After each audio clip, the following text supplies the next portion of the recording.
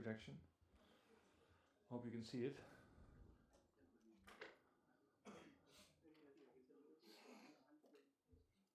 Is this big enough?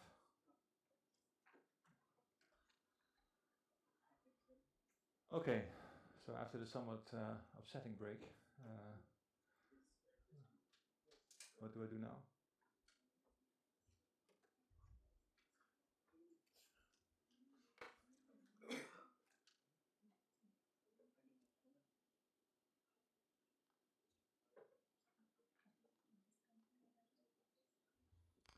It always is.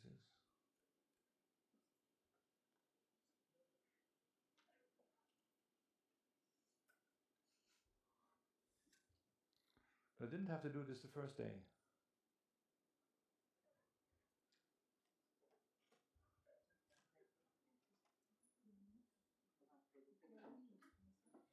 But I didn't have to do this the first day, so I don't know why this is. Just try once again. Just try once again. But why didn't I have to do this the first day?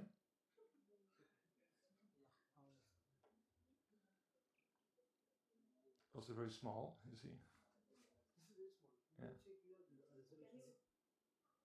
No, just leave it. It's okay. Yeah.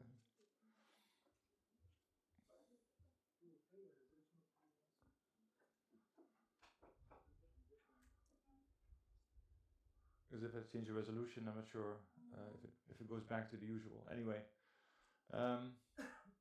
so what I'd like to do in this last lecture is go over what we've done in this course. So we've discussed the Lagrangian all the way to complicated final states. And let's go over a number of things again. So we started the course by looking at the Lagrangian of QCD as a beautiful and simple thing, but with messy consequences, and we had discussed the issue of strong versus weak coupling, the paradox that is at the heart of the strong interaction, from the very strong coupling that binds hadrons together to the very weak coupling that you have in high energy scattering. So in high energy scattering, QCD describes quarks and gluons, and that then you can use, and the weak coupling, to use perturbation theory with. That's what we've been concerned with most. So we have seen that QCD is a solution to the paradox. This is really getting a bit difficult. And the HDMI used to work. So I don't know why this is the case.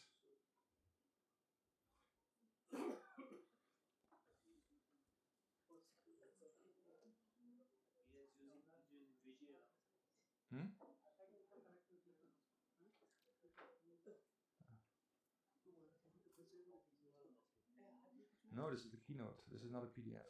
I need the keynote. So you sure this? I will use it the first day. You can connect the HDMI. You have a HDMI port? Yeah? Yeah. So you can directly connect. Now what you did actually?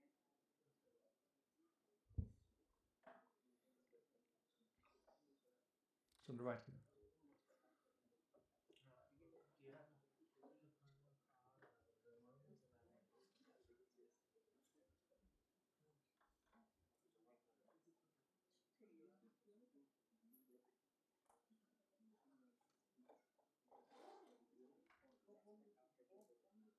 Okay. This for shows.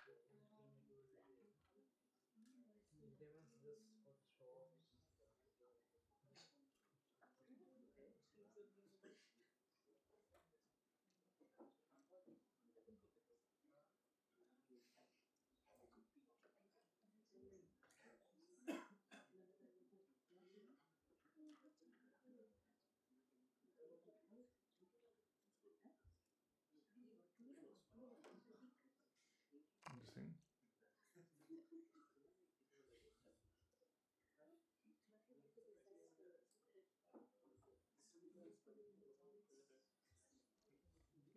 Disconnect the yeah.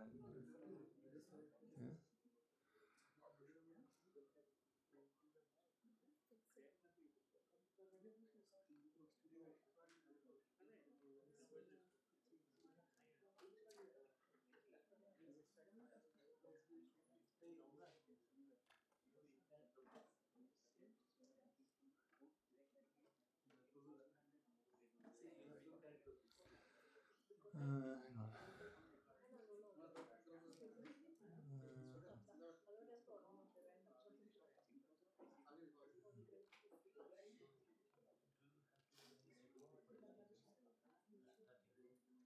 No.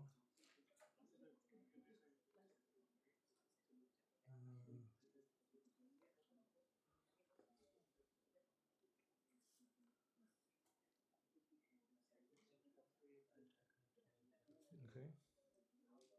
Let me just try this thing again. Hang on.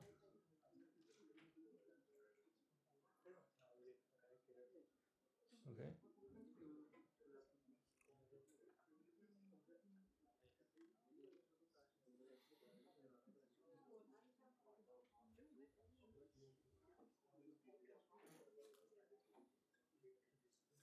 No, that's it should just work now.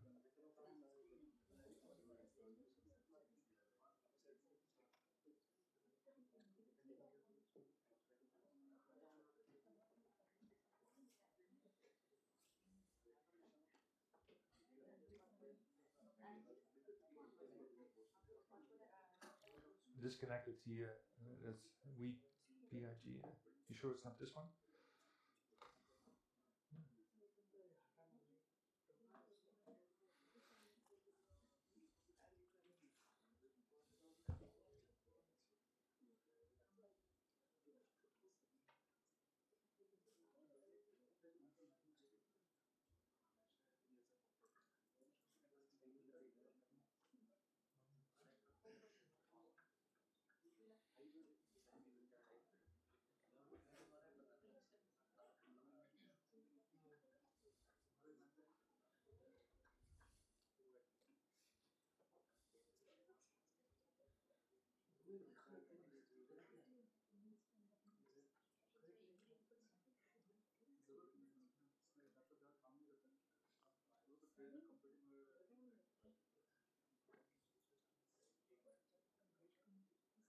Okay.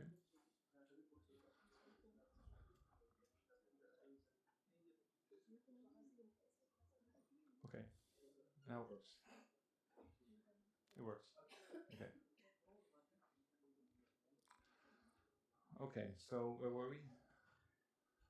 Here we had seen that asymptotic freedom, shown also by the data points, does really solve the problem of confining at low energies and freedom at high energies. We'd also addressed the theory from a built-up point of view by examining local symmetry at a very fundamental level, and with these matrix gauge transformations, synchrologically gauge symmetry, and we had looked at ways of making things invariant by having, well, psi bar psi terms were invariant, and for this we needed for the derivative terms, the covariant derivative, and that when you combine that, then you have a nice invariant term also for the action. We had been playing with the covariant derivative. This is a bit of an explicit form, and here as well between the quarks and the gluon field.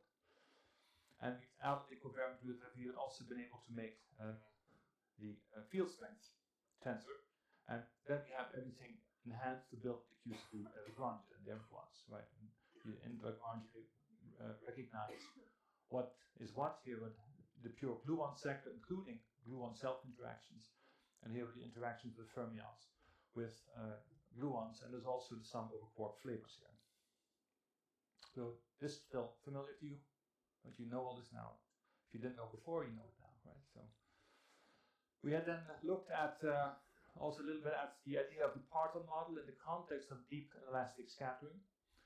We had seen this is now modern plots that the structure function f2, in terms of which you can express the cross-section, is not independent of q squared. At least for certain values of x here it is, but at small x values it varies reasonably, and for large x values too.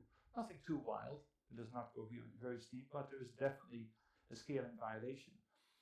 And it is in fact logarithmic in nature. And this particular pattern of steep evolution at small x and flat at intermediate and again a bit at large x is perfectly reproduced by perturbative QCD, particularly by the DGLAD equation. So these are data taken mostly at the Hera Collider in Hamburg, which ran in the from the late 90s to in the 2000s. Now, one thing I didn't address in the course, but so now that I'll have something new, is the evidence for QCD color. Color is a bit of a mysterious quantum number. It's always confined. You never see a free red quark. Can you see evidence for it? Yes. If you see here, time runs from left to right here, you compare producing a quark-anti-quark pair. That means the total E plus E minus cross section, really. And you take the ratio with respect to the E plus E minus to mu plus P minus. And such ratios are often a good idea because lots of stuff cancels out, and the real hadronic, the QCD stuff then remains. And if you compute this to lowest order with these diagrams, you get the following result: the sum over the charges squared of the quarks, so 4/9 from the up, 1/9 from the down squared, and so forth, charm, and sort of strange and Bott and charm. And if you wouldn't have the number 3, the number colors 3, you would find a much too small number, about 1. But with the color of QCD, you find 3, and this is exactly also here what the data show. Right? You're near the number 3 here. This is a beautifully indirect view of color, but it is there. Right? And there's other evidence too regarding pi zero decay. So we have seen color slightly indirectly, but without it, you certainly would be wrong here. So we've learned a lot about QCD. Now, how do you use it in practice? This is just a schematic thing.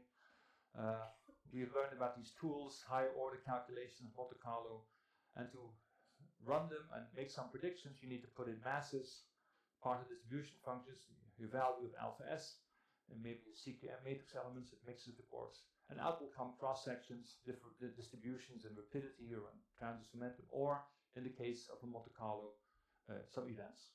So this is really very schematic, I think, what you now have a picture of. This is beautiful. In practice, it's a bit more involved, the flowchart.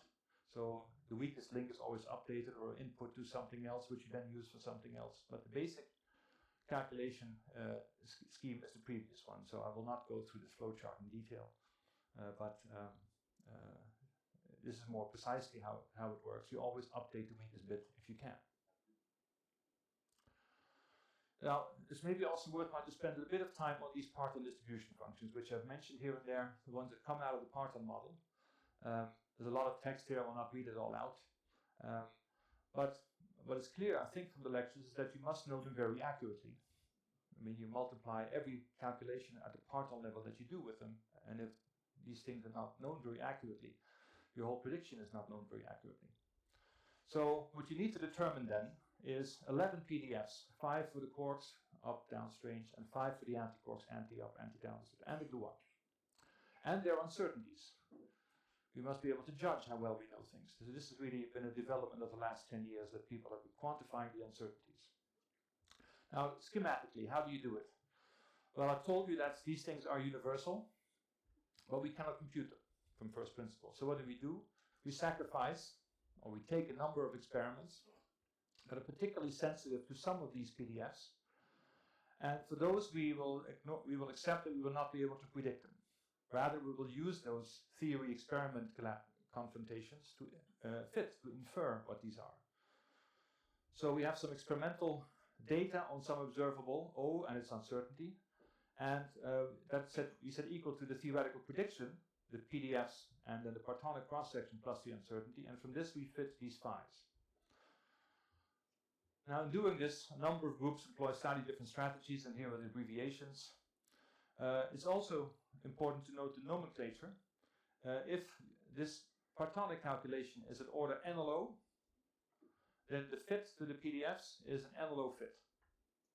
If you do an NLO calculation here, you fit NLO PDFs. If you only do a leading order calculation, these are only leading order PDFs. The data are always all orders, right? The data are the data.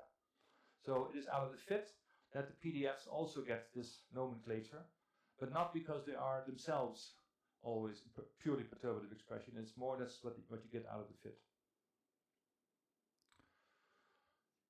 So here is our DGLAB evolution equation. That's how we evolve them. If you measure them at some scale, you then can compute them to any other scale using the DGLAB evolution. Well, we have derived them already. So here's a bit of a instruction as to and what the present status is. We now have 3 loop splitting functions, and that's good for n-low cross sections. But let's get a little bit to this comparison of theory and experiment to infer these phi's. So to get the best possible fit for these 11 PDFs, you need to have the right choice of data. So, because if you then get them, then each of the hopefully experiments that are each a bit differently sensitive to these PDFs, so that they really, that 11 of them you can constrain them well. This is, by the way, typically what they look like at the low value of q squared of 10. You see typically, this is from the MSTW set, the up quark density, the down density, the trains, the charm, the gluon density divided by 10. It's huge. You see the bands indicate the uncertainties at that scale.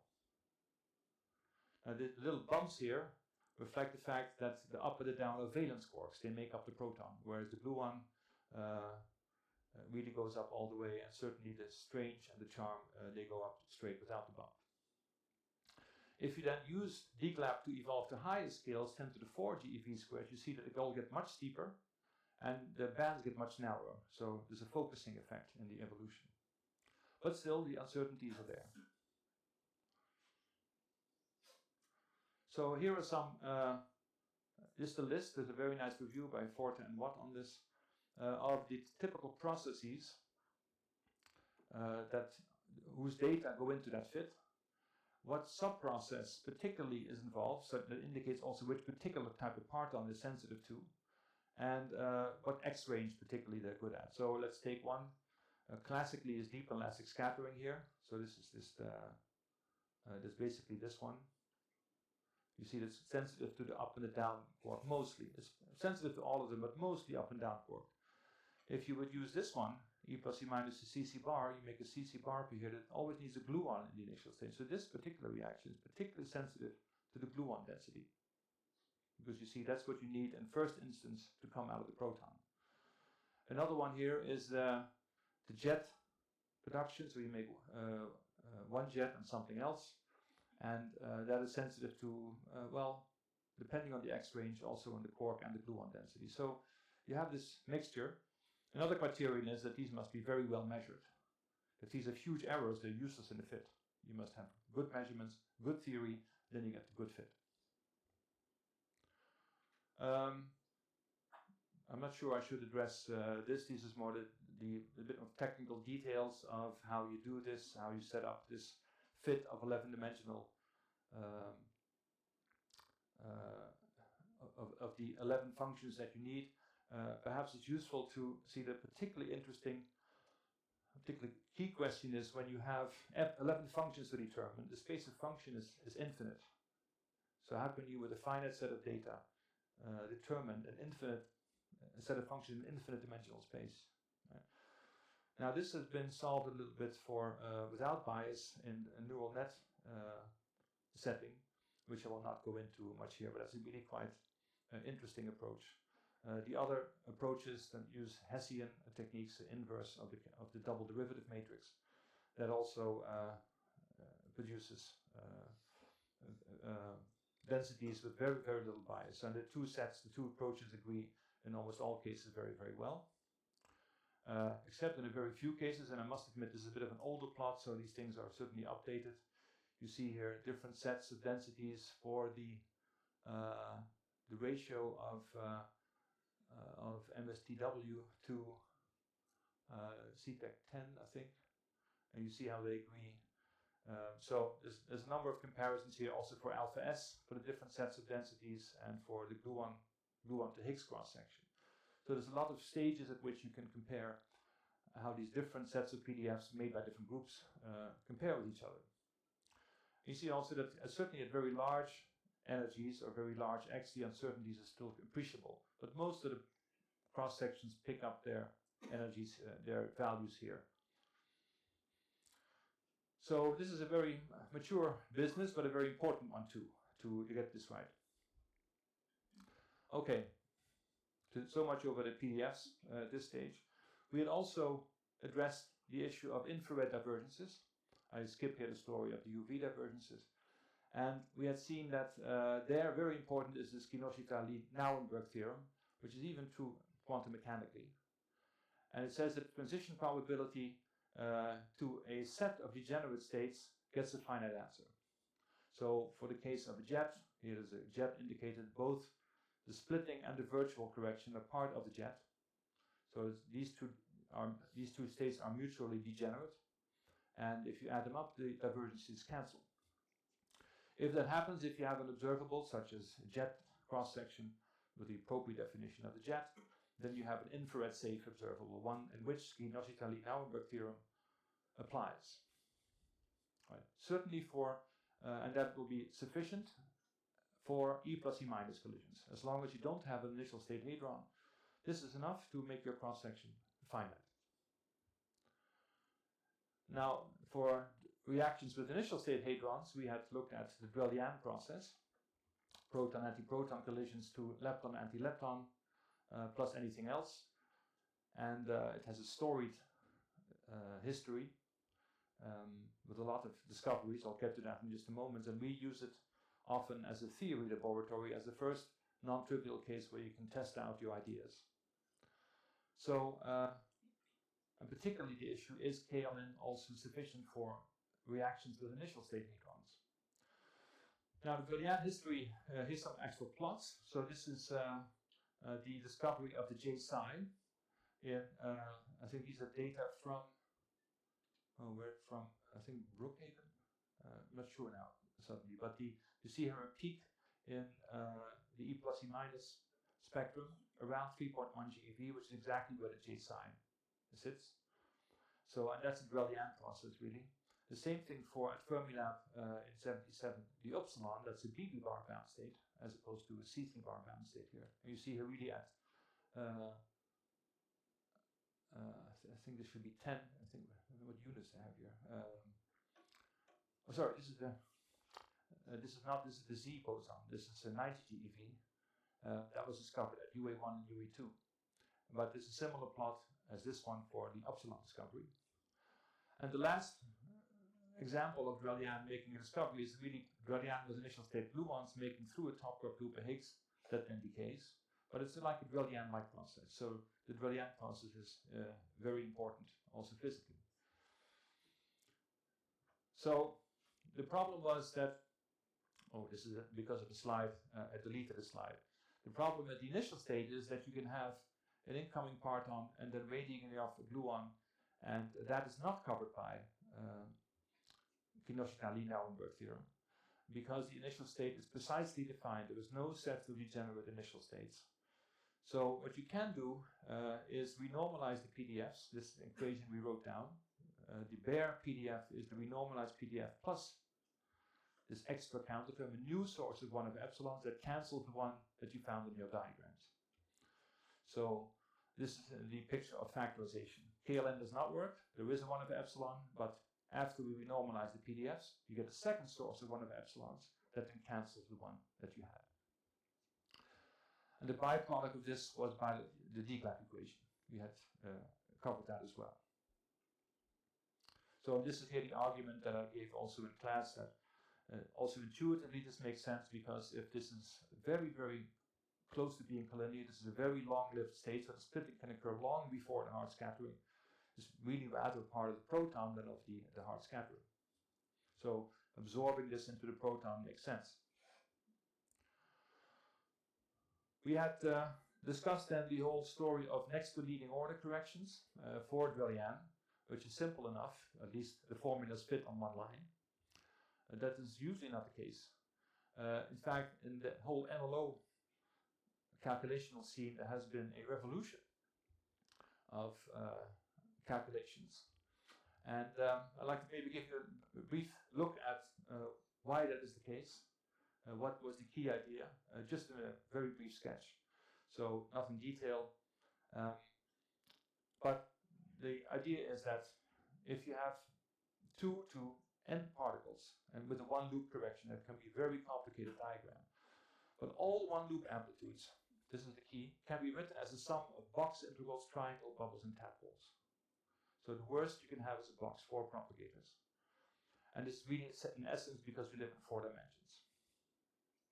Has this got anything to do with this integration by parts method, or? That is a tool in all of this, but the key fact, the key useful fact is this.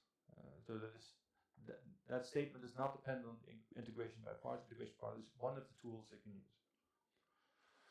So in the picture, that no matter how complicated the one loop integrals, you can always write it as a sum over box integrals, triangles, bubbles, and tadpoles. And the goal then and by now we have a complete list of all these integrals. The goal then is just, can we find a quick way to get these coefficients rather than compute the whole thing? And this you can find using taking cuts through diagrams, setting certain lines on shell using complex analysis. And if you do it to this diagram, it turns out that most of these, if you do the same thing on the right-hand side, most of these are 0, but 1 or 2 are not. And that way you can start picking off the various terms. You do that very judiciously. So that's what you will basically do. So what is then the status, more or less, of higher order calculations in QCD? Well, if you do 2-to-1 processes, think Rayleigh, then up to n cubed LO, certainly for Higgs production, is known. Rayleigh not quite yet. For 2-to-2 process, we have NLO calculations, and for everything else, we have NLO calculations because they're fully automatized now. We also have, for this case, F2 is also known to n cubed LO. And for these things, we have both automated exact calculations without Parton showers, Black Hat, MCFM, etc. And including Parton showers, you have AMC and NLO. But sometimes NLO is not enough. This is a nice plot I always like to show by Anastasio, Dixon, Melnikov, and Petriello, showing that if you didn't do, in this case, the NLO calculation, you drew the wrong conclusions. So this is the production of a Z boson at the tevatron, and look at the rapidity, so the direction, how far along the beam are you with that Z boson. And it's a shape like this, and the data are indicated. Now, if you only did a leading order calculation, you got this. So a pretty small error, but clearly discrepant with the data. Now, if you say, well, okay, we know leading order is often, well, let's do a next to leading order calculation, then you get this band here, and you would still be discrepant. And if you say, well, next to leading order should work, so we have new physics. We have seen something that is contributing to the data that is not in the theory. However, in this case, the NLO correction does go through the data. So you really needed to do that calculation here. You also see the progression is very nice. It is very unlikely that the n cubed LO would go here. The progression is quite nice. Large correction and then a much smaller correction. So here is a nice case of NLO being needed. So then we turned to all orders in QCD, the field of resummation. And what we have discussed so far is PDFs, Parton distribution functions, what they mean, how they are made, how they are fit. We discussed tree-level calculations, which are automatized. At NLO, we discussed divergences and their removal, but also this has been automatized these days. So this topic is about, can we say something systematic about all orders, even though we cannot compute them exactly, and resummation is the field that tries to do that. So this is a schematic plot. You've seen these formulas before. I wrote them on the board. When you have a typical behavior for an observable, where you get per order in the coupling, alpha, 2 powers of some large logarithm extra, and all subleading powers. And this is bad for perturbation theory. And this 1 stands for anything that is not the large logarithm. So the effective parameter is alpha log squared. And how do you fix this? Well,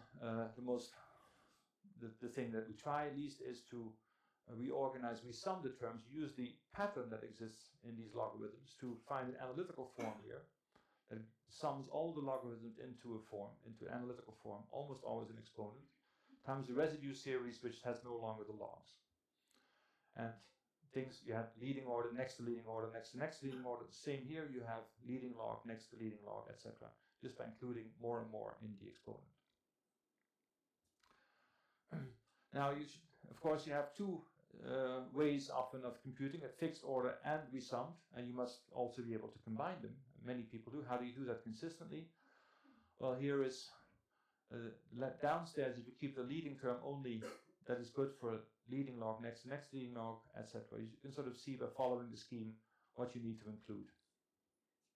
Now, how do you combine this with a exact calculation? So, well, it's actually quite simple. The NLO matched is to the next to leading order calculation. Take the resummed form and expand it to the next to leading order, which will not be the full answer, but the approximate answer. Subtract that, and then add the full resummed. That way you're not double counting. Right, so up to next to leading order you have the exact answer, and beyond you have all these approximate logarithmic terms. Very schematically, it's true for most type of resummations, whatever the log is.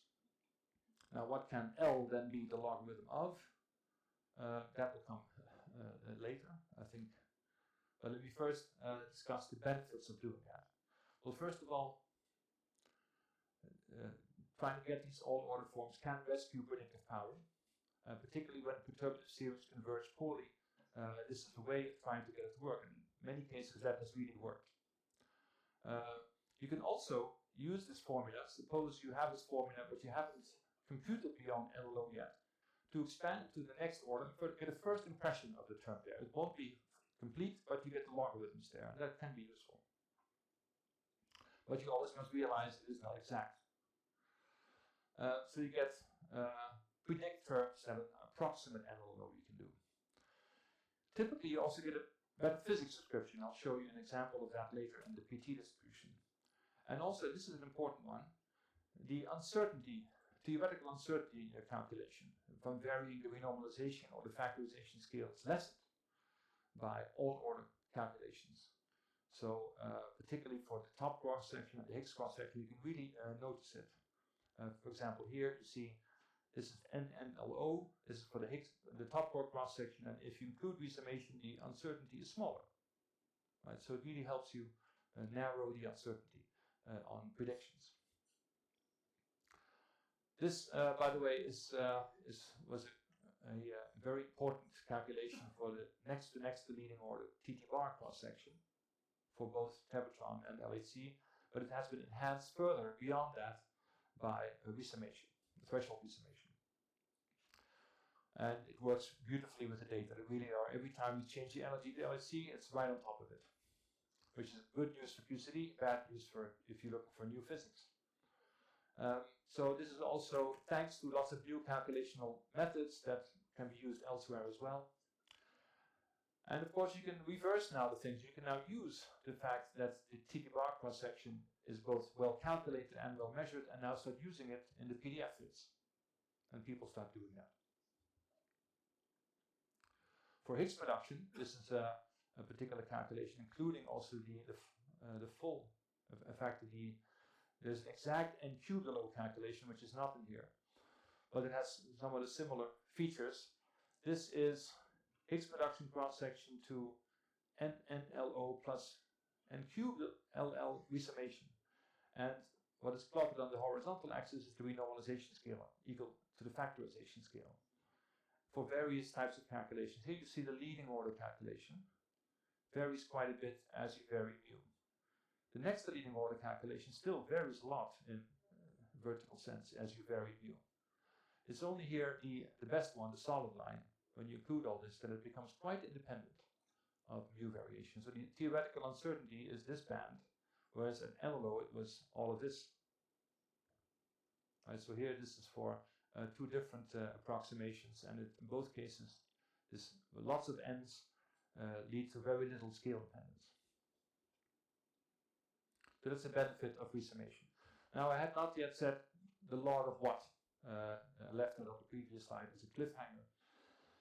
So, well, it depends on what you measure. So we have here a bunch of logs collected together.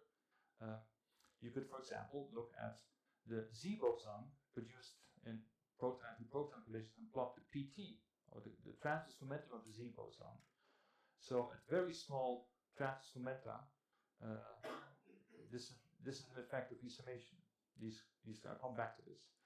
For thrust, this final state shape variable for E plus E minus, very near thrust, one near thrust is very zero. This is an area where log squares of 1 minus the thrust occur. And also the PT spectrum of bottom quarks at the temperature. There's many situations, these are just 3 random ones. Let me first look at one of these thrusts. So this is E plus E minus collisions producing some final state. And the thrust is a variable that says, what does the final state look like? If it is a half, it's very spherical. All particles come out in all directions in the same way. Near T is 1, thrust is 1, the final state looks like 2 narrow jets coming out. So the logs then are the log squares of 1 minus the thrust. So near that 2-jet limit. So here you see old data from Aleph, leading, next leading, next leading, but still not quite describing the data. And this is in a resummed calculation using the SCATS techniques. And now you really see, so you add NLL, etc. The resummation has been added to the fixed order, and now it all looks consistent with each other and with the data. This is a very nice plot. Right? This is the fixed order and renormalization group improved. The second example is recoil. So we have the Z boson here made, and if you don't have any emission, then the Z boson must have 0 PT, because the 2 incoming quarks have 0, they come along the Z-axis. You cannot make momentum in this direction. But if you have 1 emission, you can recoil against that. The PT of the Z boson will be minus the PT of the gluon. But if the gluon is soft, this will be very small PT. So if you plot the PT, then particularly at low PT, that's where you expect soft gluons resummation to be relevant. Now you see the data here, these are from all data from D0 that go up and then at some point turn over. A fixed order calculation goes up and does not come down. Only resummed calculations go around. So this is the best example really of showing why resummation describes the physics better than fixed order. Only resummation gets the turnover right. And this is just to show you indeed, even in a little Monte Carlo, that as you do have only these 2 diagrams, no resummation, only 1 emission, it will go up forever. It's a divergence really near PT is 0, because if PT goes to 0, this line goes on shell. So if you look at the cross section, order by order at low PT, you find here the lowest order term, PT must be 0, and then a logarithmic double log term, etc. And you can sum all this, and in the end, the resummed expression looks roughly like this. Exponent minus a constant times a log square. And now you see why the curve turns over. When PT becomes very, very small, the log square becomes very, very large. You get e to the minus a large number. So cross-section dies. This is also what the Parton shower does. The Parton shower reproduces this behavior. So it also turns over just like the data do. So a third example, we've also encountered the threshold logs in Brillian. So when the Partonic S is just a little larger than Q squared. And typically this leads to larger cross sections. That's why experiments love it. Well, it is also a feature of theory. And this we had looked at before. Where did the double logs in that case come from? Well, from these kind of interference effects, we had looked at these integrals, if you remember right, by working this out. And we found a double pole and the accompanying log square. Now, to look at all orders, we have looked at the iconal approximation. We had seen, this is the story from QED, the soft photons being exchanged. The 1 exchange led to this expression, and the 2 photon exchange, if you sum them up and relabel, you don't do an integral, you just get 1/2 this expression squared. And you see then the whole exponential series forming. Right? It was a beautiful QED result. And in QCD, it is a bit more tricky. And here in QCD, I didn't talk about this too much. A key object is often a quark radiating off lots of gluons, but on every vertex is a SU3 generator. And this you describe this whole system as a so-called Wilson line, and the formula looks like this. But if you expand this in the coupling, you get all these diagrams. So also in QCD we had an exponentiation. The sum of all diagrams with their color factors is the exponent of a reduced set, webs, and changed color factors, and only those diagrams that you couldn't cut in two with two snips of the lines were in the exponent. So this is a beautiful exponentiation theorem, web exponentiation, that is an important part of resummation.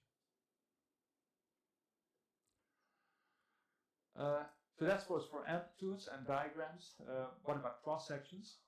So how do we solve the cross section? I've indicated it a little bit. I didn't go into great detail.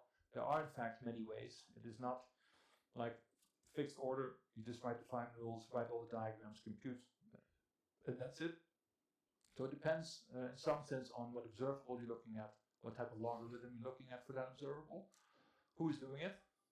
That also depends a little bit. That also influences the method. And the key notion that we always take is the notion of factorization. We discussed this, factorization of UV modes and finite modes. And the factorization immediately implies some kind of resummation.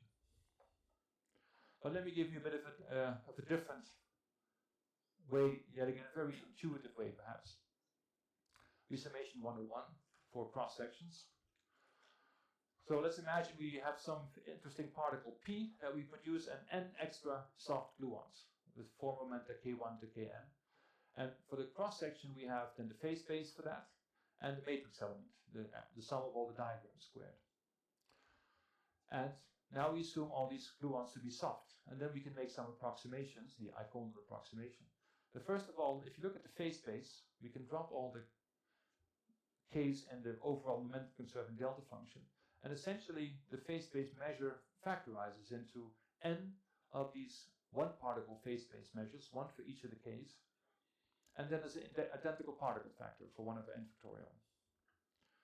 The matrix element squared also factorizes in the iconal approximation to the 1 emission probability squared to the nth power. If you now combine the phase space and the matrix element, then you immediately see an exponential forming, something to the n, 1 over n factorial. So this is a very rough argument, but you see here why it occurs. The 1 over n factorial, in this case, from identical particles.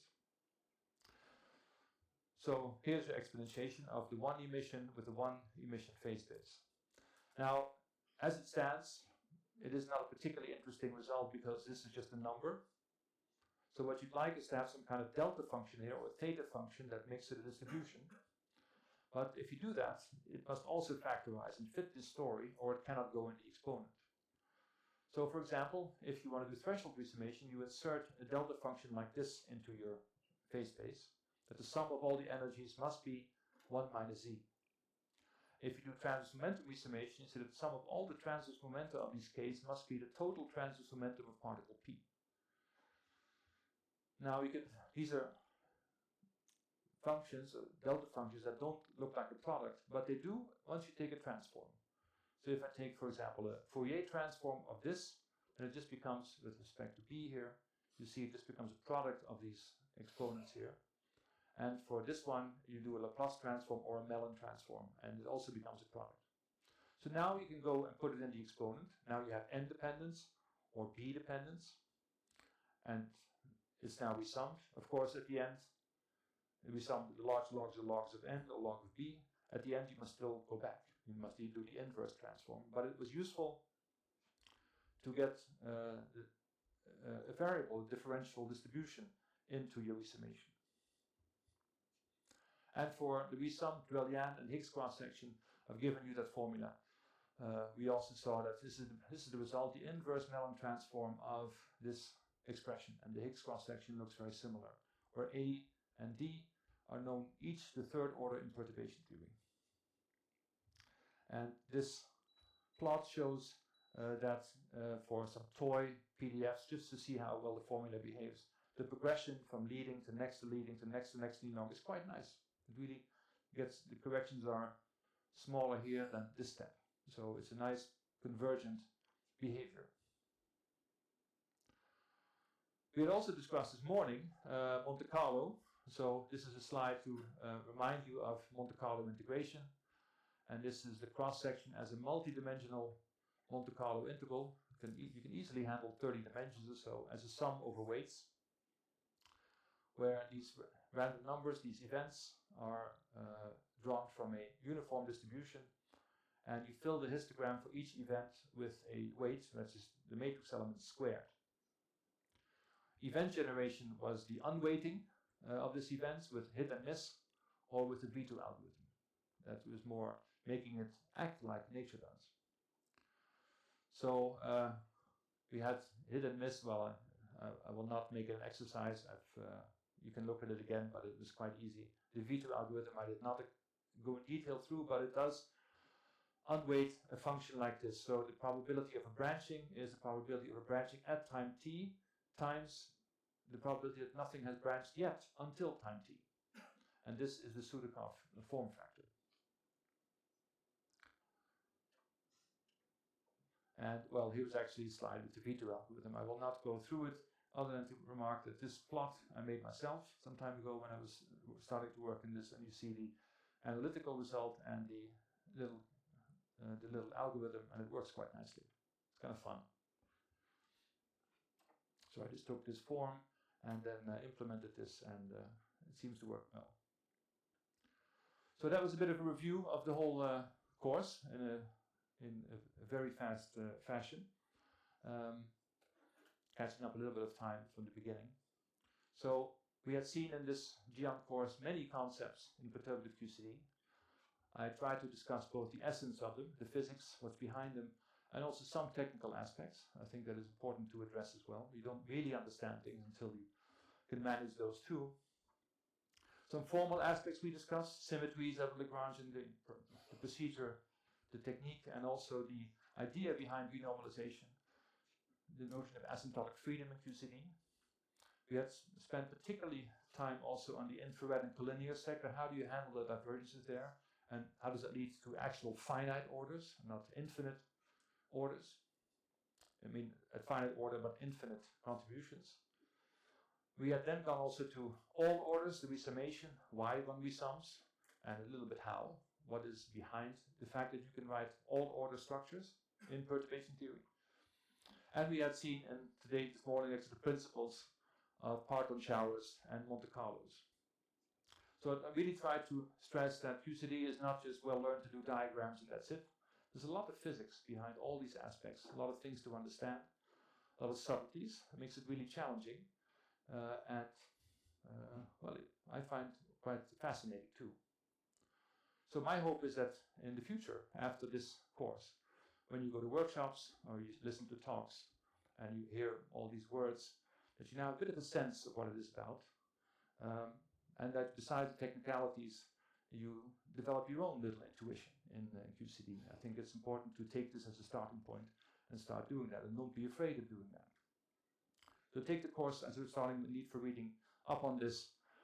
Stay in touch with each other, I would say, form a Facebook group or something like that, where because you're a community in India that is a bit special. You're people interested in QCD theory, young students interested in QCD theory, and no need to go back to institutions and see each other in 4 or 5 years, but exchange ideas. If you have questions, ask them to each other. There's always someone who knows. So take it as a starting point for reading up on this and developing these ideas further that are interesting for you and relevant for you in your own research. So I've certainly been very impressed by you. You've really been paying a lot of attention, and you've asked very good questions. And I wish I had students always like that. It's really very, very good. So you should always not be afraid to discuss, even if the question sounds stupid. That's okay. Just don't be afraid. There's always the other person doesn't know as much either, as you've no doubt discovered when you ask me questions. So always discuss with other QCD theorists and experimenters also. Don't forget that, right? You can learn a lot from them. I certainly did when I started doing this. And when you have questions or ideas. So with that, I can only say QCD out, and I should drop the mic, but I... So thank you very much for your attention and all this course. Thank you.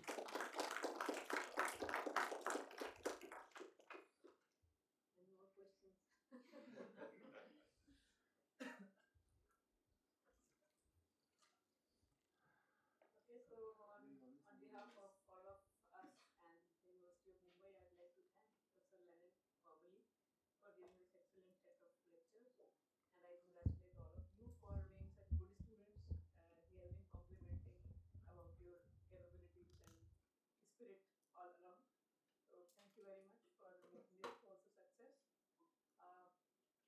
certificates to be given. How many people are leaving before after lunch? So they are getting it. Otherwise, we can have a formal certificate handing ceremony where each one of you can get a photograph with Eric. So no more VCs and chairpersons. Just all of us will gather again after lunch and we'll have this and another tutorial session. If I people can have answer more questions. questions, I don't have any inform me. problems. We can work on the ones that you that are still open, if any, and now you can ask me questions then. Those who are leaving can collect the certificates during this time. We'll break for lunch.